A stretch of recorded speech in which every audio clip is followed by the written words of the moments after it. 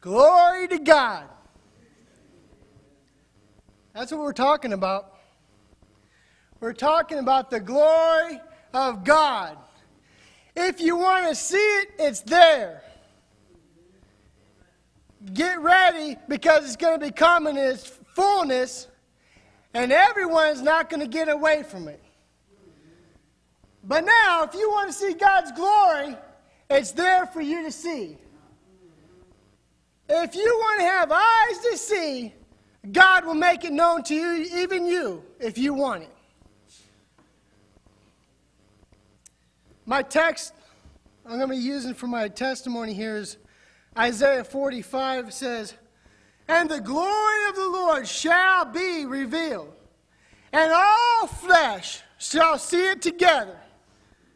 For the mouth of the Lord hath spoken it." It shall be revealed. It's not a question of, is it going to be revealed? The question is, are we going to be ready? God is preparing a people for himself. God's glory isn't going to change. It's not going to change. It's going to be made known. It's not going to change. But we are going to be changed. See? That's what's going to be different, is we're going to be changed.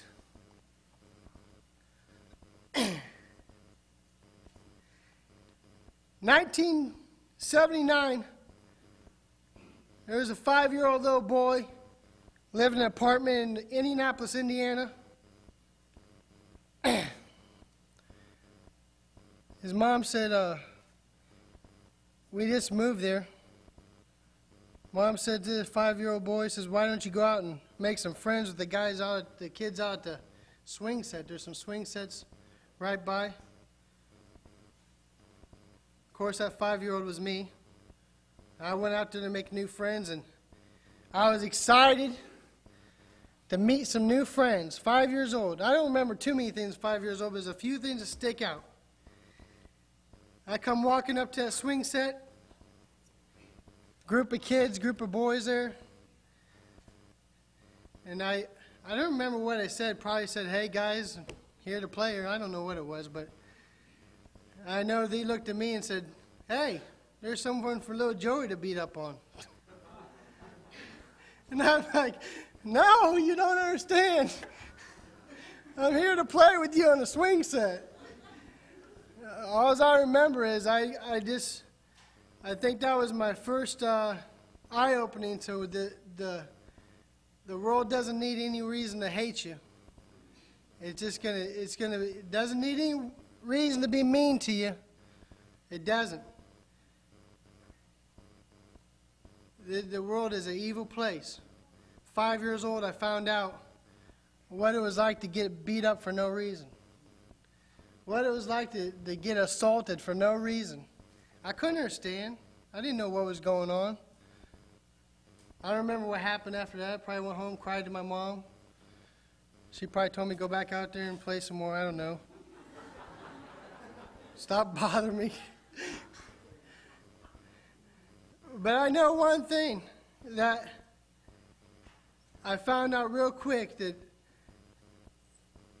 this world could be mean for no reason. At the same time, I remember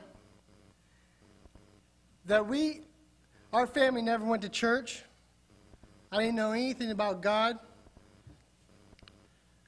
But we had a couple books in our Bible. We had a couple books in our house. One was a Bible. Probably my mom and dad got it given to them when they were married. I don't know why they had it, but they had it. And we had a book. It was a Bible story book. And still, I'm 5 years old. I remember flipping through this book, and I see a picture of a man standing there, sitting on a rock or something, and he's talking to these little kids. And I remember asking my mom, "Who is this?" And she told me it's Jesus. I look back thinking of how ungodly my parents were. I just can't imagine this coming out of her mouth, but she said this. She said, this is Jesus. I said, well, what is he doing? And she said, well, he's probably answering their questions. I remember at 5 years old thinking, I got some questions. I remember thinking, what is my purpose for being here? At 5 years old. The glory of God can move in a person at 5 years old. I remember, this stuck with me until today. This stuck with me. God's glory was moving at 5 years old. In an ungodly family, I seen this. The glory of the Lord shall endure. The Lord shall rejoice in his works. God is doing this. He's making a people for himself. If we want God, he wants us. Amen. We're being changed now in Christ. God's glory is being made known now in his people as we are becoming more and more like Christ. Even as we are in this world, which is hateful and hating one another, even as we are in this present world, God is drawing attention to himself. God is doing this. His glory is being made known in the midst of his enemies. This is what God is doing. People can talk all day long about needed evidence, but the fact is, if you seek God and you want God, even while you're in your flesh,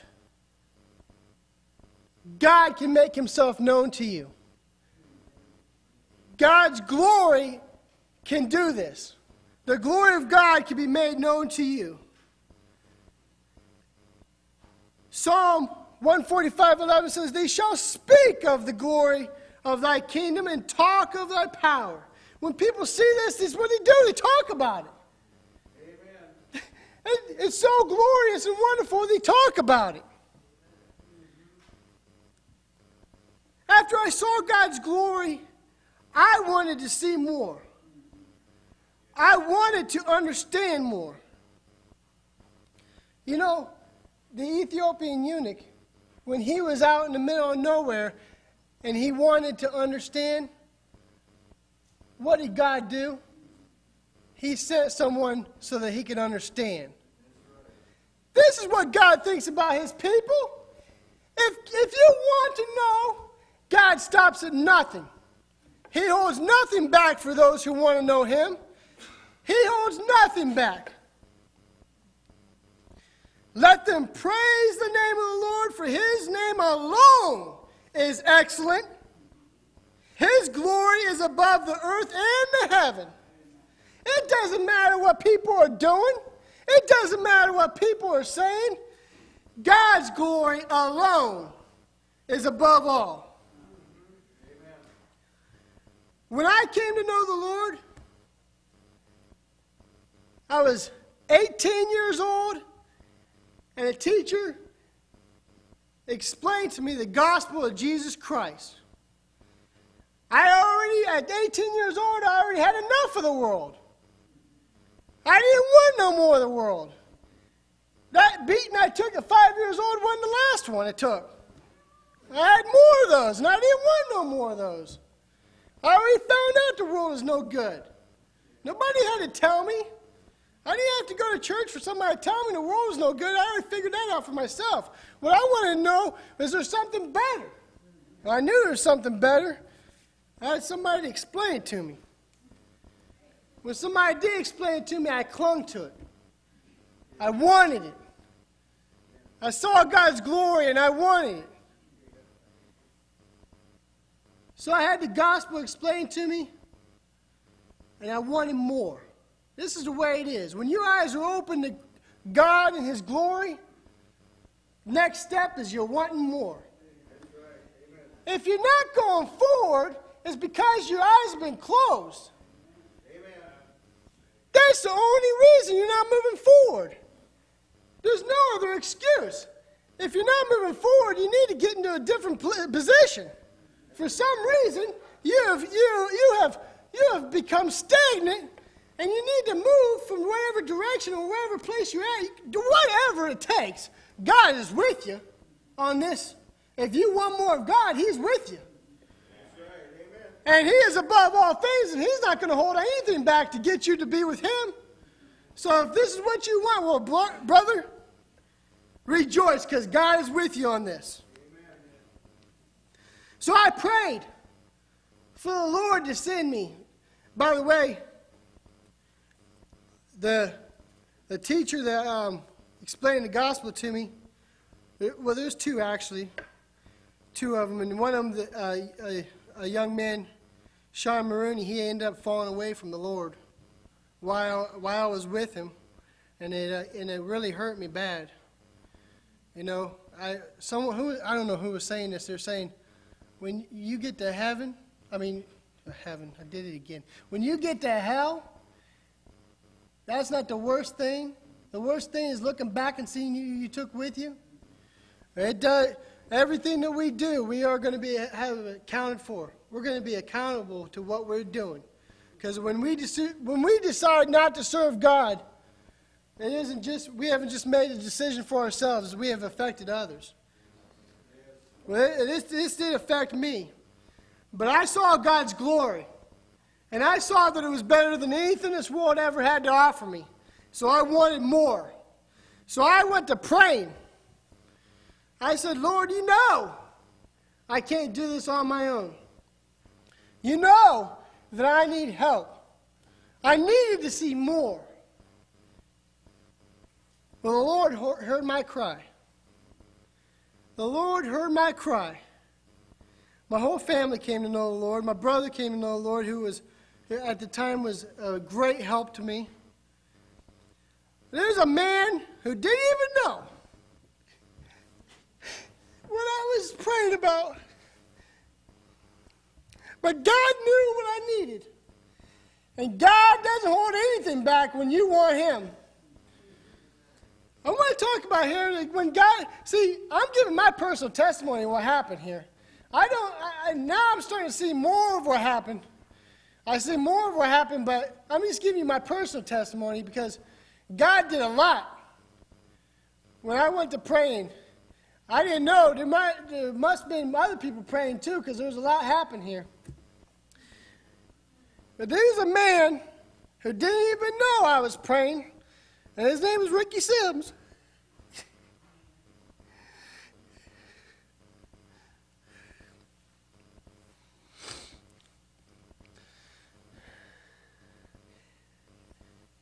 And the Lord sent him down to Florida. Ricky, at the time, he didn't know what he was. He just knew he wanted to go find a church somewhere to preach at. And he didn't know exactly what he was doing. But let me tell you something. When I went to praying, God knew what he was going to do. And the angels and the heavenly hosts, I could just, with my heavenly imagination, they said, well, what are you going to do now? Well, I got somebody over here, his name is Ricky Sims. Oh, that drummer? You're going to send him down? God said, go get him. Ricky's figuring out what he's going to do. The angels were saying, hey, why don't you go to Florida? And Ricky's like, I got a good idea. I'm going to go to Florida. That would be a good idea. God was glorified. Ricky went down there, and it wasn't easy times at all, but God was glorified. See? When I came to know the Lord, and I wanted more, God said, all right, I'll give you more. Well, Ricky, he preached there, and he blessed myself and my wife and my mother-in-law and many others. My brother-in-law now, Levi Miller, and his wife are also here with us up in here in Joplin. So you know what I'm saying? A rippling effect happened. I'm thinking I'm just praying for the Lord to send somebody so I can understand the gospel. Ricky was obedient to God, and more than he could imagine happened. Well, Ricky was there for a while, and he decided he wanted to go to DeSoto. he left, and I remember he came before our little congregation, kind of got weeded down after he was preaching the gospel. There was a few people that didn't like to hear that. So our congregation got weeded down. And he said, he comes to us with the nerve to ask us to go with him. I'm telling you, at the time I was thinking, what are you talking about? Here, I got a good job. At my job, I couldn't do nothing wrong. I was working with my dad. Me and my dad got together every single day, had lunch together. Well, Ricky comes before us. He said, "I'm going to DeSoto. I was wanting you guys to come with us." And you know, thinking, "What, are you joking?" Well, he left anyway. And Nikki and I were there, and I remember people started coming back into church. People that didn't love God, they're coming back anyway, just because they've been going to that church forever. They started coming back.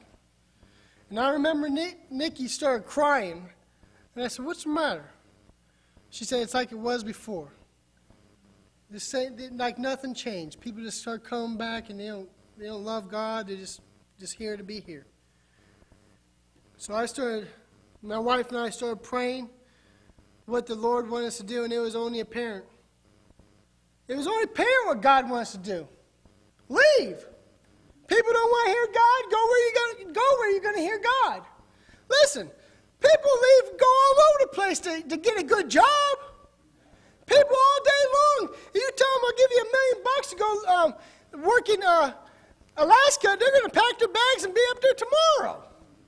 Give you $1 million a year. Well, I don't got to pray about that. That sounds like it's a word from the Lord. Let's go. Ain't nothing to pray about. $1 million a year. Praise God. That's a blessing. Well, we prayed about it, and we knew this is what the Lord wants to do. We wanted to grow more. We wanted more of God, and God says, "Don't worry about it. I'll take care of you." Well, we moved up to DeSoto. We were praying for a house. The Lord provided a house. The Lord gave us what we needed. I took a pay cut. That was all right. God still provided what we needed. We needed to fix up the house. The Lord sent a tornado, tore the roof off, so we got money to fix the house up. This is the glory of God. He'll make a way. You try to figure this stuff out. God says, I'm gonna raise up a man to save Egypt. And you say, "Well, how are you going to do that?" Well, we'll probably have to send him to school first, and then we're going to have to do this and do that. And God says, "Nope. First, I'm going to have his brother sell him into slavery.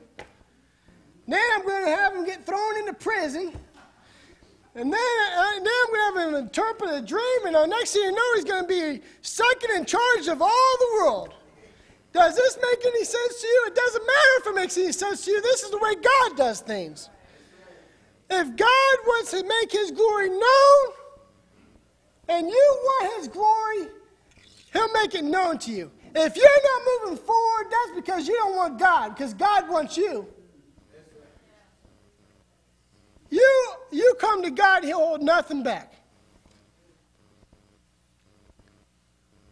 Afterward, he brought me to the gate, even the gate that looketh toward the east, and behold, the glory of the God of Israel came from the way of the east, and his voice was like a noise of many waters. And the earth shined with his glory. This is the glory that we're talking about. It didn't say a little piece of the earth over here shine with glory. It didn't say a little piece over here shine with glory. It said the earth shine. This is the kind of glory we're talking about. God does what he wants to do, and if you want him, he wants you. I'm using my personal testimony here to show you, no matter what your situation is, I don't know your situation. I'm telling you what happened to me, but I don't know what your situation is. But what I'm telling you is, God's glory is for you. I don't know where you're at. I don't know if you got to move to another country to see God's glory. But whatever you got to do, I'm telling you, this is what you got to do. Amen. Whatever you got to do for you. Because when God comes back, none of this other stuff's going to matter. It didn't matter if I stayed down in Florida so I keep on having lunches with my dad. The lunches are going to come to an end. I miss my dad. But I knew I wanted more of God's glory, and I didn't care where I had to go to see it. I knew I wanted to have more understanding of God, because when God comes back, I wanted to be ready. When God's glory shows up, nothing else matters. It all is going to go into the background. God takes second seat to nothing and no one. God's glory overshines everything. I know people don't know this now, but it doesn't really matter what people think or do, because when God shows up, His glory shines over everything. And He is showing up, by the way. He is coming back, by the way, in His glory. And when He shows up, that's the only thing that's going to matter. For thus saith the Lord of hosts, yet once it is a little while, and I will shake the heavens and the earth and the sea and the dry land, and I will shake all the nations, and the desire of all the nations shall come, and I will fill this house with glory. God does what He wants to do. The reason people don't see it now is because it's not fully known. But when it's fully known, nobody's going to have to say, well, who is that? Everybody's going to know this is God in His glory. And for those who are preparing now, this is going to be a glorious day, a wonderful day, an exciting. Those who aren't, it's going to be a terrible day. Those who have chosen the things of this world over what God, those who have forsaken nothing over God, that is going to be a terrible day on that day. When He returns, He's going to return in all His glory. See, here's the thing I really want you to know, is God wants us to be ready. It's not God's desire to show up and have anybody not ready. That's not like God. He doesn't desire that anyone perish. He desires that we be ready. So what is He doing? He's doing everything He can do to get you ready. He sent His Son to die for you. He held nothing back for you. So why should we hold anything back for God? Why should we hold anything back? Whatever it takes for us to see God's glory. That's what I'm talking about. Whatever it takes. That's what. How far should we go? Well, let's think about how far God went. Amen. I got people I know that said, what are you doing? You're moving for a while. You're going to go to, we got churches around here. What are you moving up there for? You're crazy? You're leaving your family? You're leaving a good job? What are you doing that for? What'd God do? He didn't worry about the fellowship with his Son. He sent His Son down to die for us. So when we see what God has done for us, when we see, I know when people can't see, this is why they don't do. I know people are blinded, that's why. But when you see, and lo, the angel of the Lord appeared to them, and the glory of the Lord shone round about them. And they were sore afraid. And the angel said unto them, fear not, I bring you good tidings of great joy, which shall be for all people. This isn't just for the Baptist, the Christian, the Catholic, the whatever. This is for all people who want His glory. If you want His glory, He wants you. If you want to be in His presence, well, that's right, He wants to. God's glory is the main thing. Now, it's not known fully, but when God's glory is made known, God's glory will be the main thing. Nothing else will take the attention from God. Amen. So let's give it up now. Because we can't hold on to it on that day. And we know it's coming soon. Moses got a glimpse of God's glory. This wasn't all of His glory. As wonderful as it was, Moses had to come down from the mountain. Listen, brethren, when Christ returns in all His glory, there's not going to be coming down. We're going to be glorified. He's going to be glorified. God's going to receive all the glory, and it's going to be a high time, and there's no more coming down. Amen. This is what we're preparing for. The fact that we're talking about this today in our flesh, in the midst of this wretched world, God is glorified. Amen. That day when He returns, all will be made known. Everything's going to be laid out. There's not going to be no mistaking who God is, what God's glory is, how glorified God is. Everything's going to be made known. The fact is, are we going to be ready? And the glory of the Lord shall be revealed, and all the flesh shall see it together. More, for the mouth of the Lord has spoken it. God is coming back in His glory. And the question is, are we going to be ready?